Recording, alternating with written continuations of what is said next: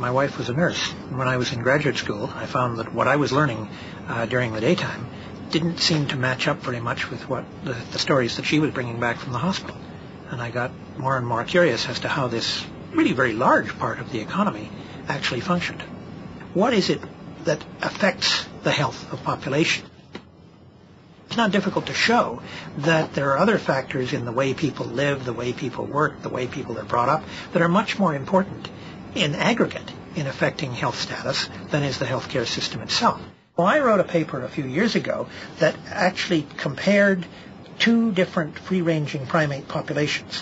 One was the baboons of the Serengeti, and the other was the civil servants of the Whitehall region in London, both of whom were free-living primate populations, and both of whom have been intensely studied each by a rather brilliant researcher whose material is all out there in the open. And I took these two different studies, laid them side by side, and by golly, you found that what you learned in one study, because you can give questionnaires to civil servants but not to baboons, was nicely mirrored in what you learned in the other study by taking biological samples from baboons, and you have sometimes problems with civil servants when you do that.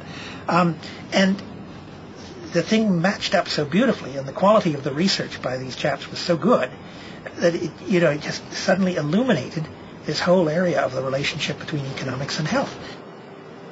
I'm a professor in the Department of Economics, and I've been in the department since 1969.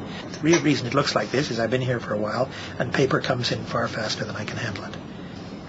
I suppose when I retire or die, this will simply all dumpster, but for now, yeah, this floor, for example, is not a floor. It's a horizontal random access file. I think coming to UBC was probably in the small set of really good moves that I've made in my life. I think that it was my wife's idea, of course.